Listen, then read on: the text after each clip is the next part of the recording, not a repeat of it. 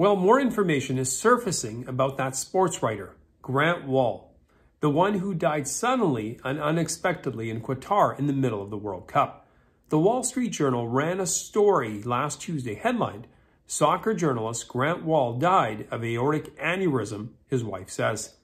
Wahl's wife, Dr. Celine Gounder, disclosed that her late husband, who was 49, died from an aortic aneurysm that ruptured.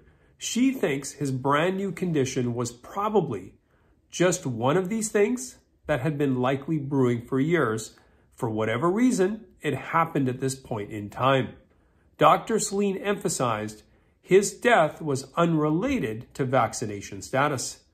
Now, I'm assuming Dr. Celine's confidence for ruling out vaccination status and lack of further curiosity must be due to her all-encompassing, godlike medical omniscience or something.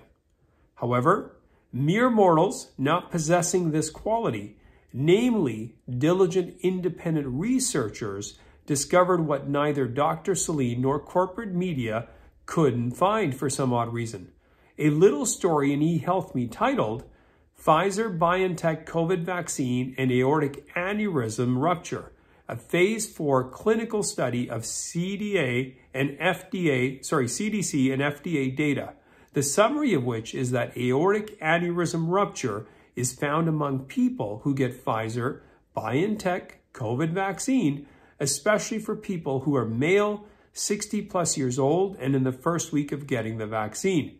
Now, I'm not saying this is what happened to Grant. However, it's worth at least exploring and looking at.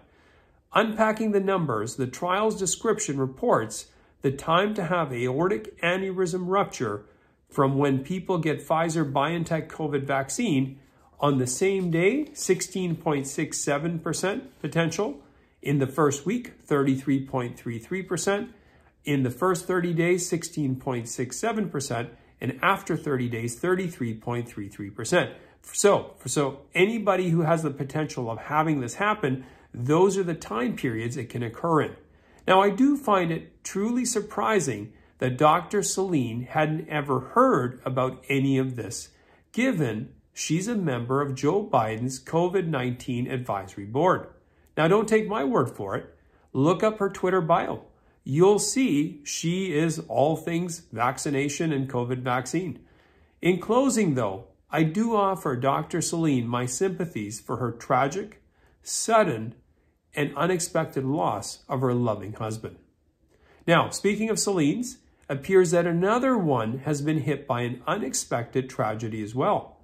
This time, it's Celine Dion, who finally revealed she has stiff person syndrome, SPS, which is so rare it's only found in 1 in a million people. Certainly sounds like bad luck now, doesn't it?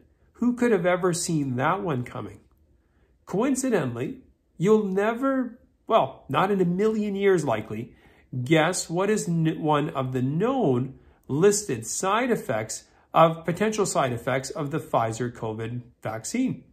Come on, give up. Yes, the COVID vaccines can potentially cause stiff person syndrome, according to the manufacturer. Once again, coincidentally, Celine Dion seems to have developed SPS after, well, potential COVID vaccination. Now, given I'm not a statistician, I'll let you calculate the odds of the possible link between the two things. Now, supposing for a moment that this is indeed a vaccine injury, let's hope that she goes to a doctor who specializes in treating vaccine injuries. And I'll bet you that the number of those doctors is certainly growing. It's likely her only hope of recovering, since the sooner you are treated properly, the greater the chance of making a recovery. To get proper treatment, of course, you'll need to see a doctor who is open-minded to the potential root cause. Now, unlike Dr. Celine, who's already made up her mind as to what happened to her husband, let's hope that Celine Dion is more open-minded in getting to the bottom of what could have potentially caused her current condition, and through the process acquires the courage to not only speak truthfully and honestly, but do so no matter where it leads. Now, As always, I'll bring you the receipts. I don't like to talk out of my ass. I have put a link to the eHealthme. I've also put in a link to the possible potential side effects, and SPS being one of them, in the notes section below. If you're new to my channel and you haven't subscribed yet, please do so. If you haven't seen some of the other videos, check them out.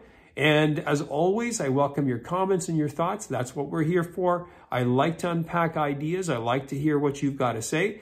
And together, we'll work our way through the madness and try to shed some light on the dark. Anyway, see you next time.